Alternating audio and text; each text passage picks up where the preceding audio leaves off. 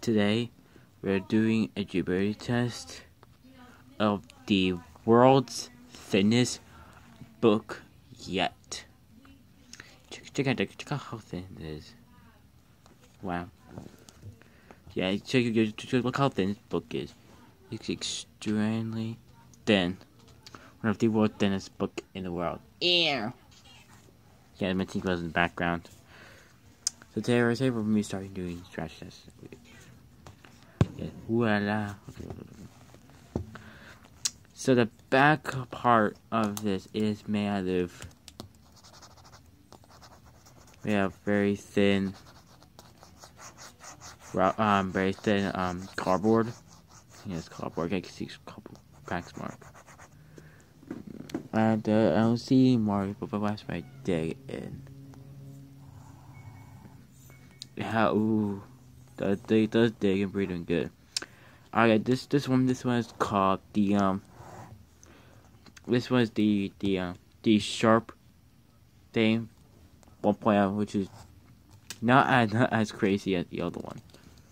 So that was version 1. Let's try version 2. This one was very long. Let's see if hell it does scratch it.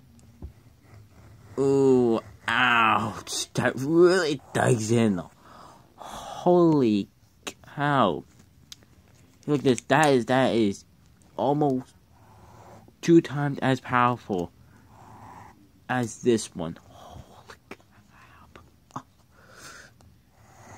Damn! Look at that.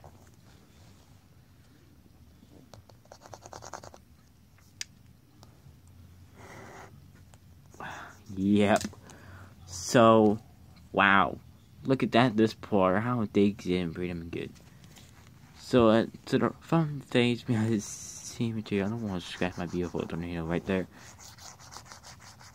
But I don't want to scratch my beautiful tornado because I got with my YouTube channel.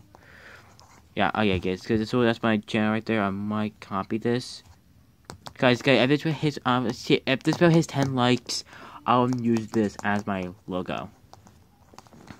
Even the level 1 logo, it's covered by that same material.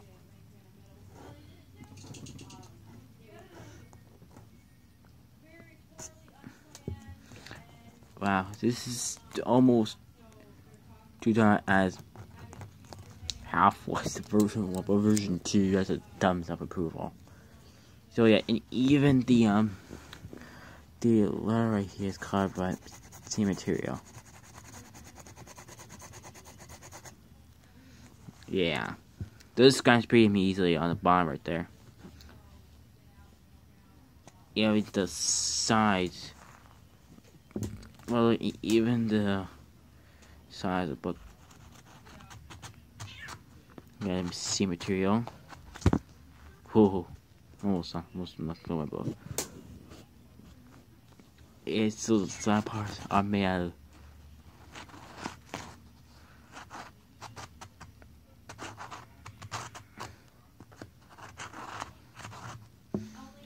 Yes, does scratch pretty easily. Wow, look at that. Now let's go ahead and move on. Wait, not a bit to see it. Forgot. First, I just forgot the papers.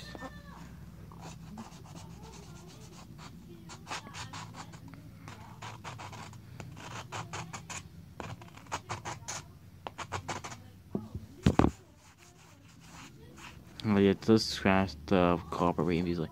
But anyways, let's move on to the bin test. Yeah, guys, on the last of the other book, it survived the bin test just fine. So let's go ahead and start doing the bin test.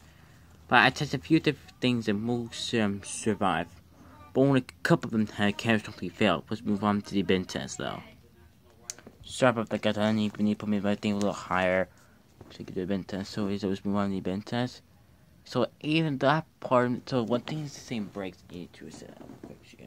We have a better result. So guys, one depending on the front, get a good decent size flex. Even this thing snapped next to the side, even right there in the center. I think. not 100% sure. Yeah, but I think so look at that. So the scene is not two different places, but does not actually snap in. If I bang the other side, it flexes again. But this thing definitely, but does stand a skinny change of food.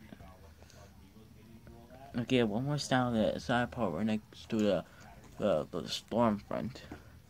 But nothing can actually broke up this thing. But anyways, I'm going to end the video. So thank you guys for watching. So that was a good Jupiter test. I kind of really want to make these things very good. Yeah, but I hope you guys enjoyed it. So guys, thank you guys for watching. I'll see you guys around.